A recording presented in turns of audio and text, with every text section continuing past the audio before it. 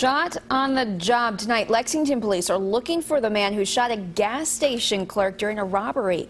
That robbery happened at the Marathon on Lansdowne Drive near Reynolds Road. This all unfolded less than an hour after another robbery at the Shell in Lexington Green. WKYT's Caitlin Sentner is live with our top story at 11. Kristen, it's still a very active scene right now at this hour as Lexington police continue to investigate a shooting they say happened a few hours ago. We've got the crime lab unit here as well as the robbery homicide unit. Now, neighbors across the street, we talked to them earlier and they say they saw everything. They were out playing cornhole when they heard a few shots. They saw the suspect run out, get in a car, and speed down Lansdowne. And here's what police know right now. Just after 8 o'clock, they were called out to an armed robbery at Marathon at the corner of Lansdowne and Tartan. When they got here, they found the 49-year-old clerk shot multiple times.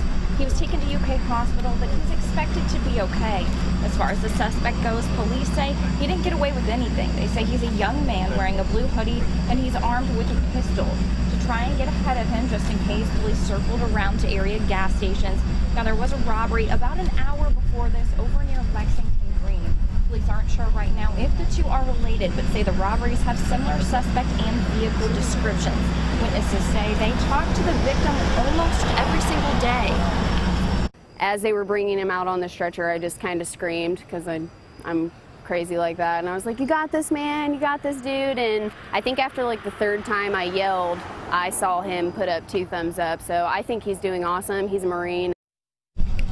Now, police do have surveillance footage they were looking at. They say as of right now, they believe this man is still armed. Live in Lexington, Caitlin Sentner, WKYT.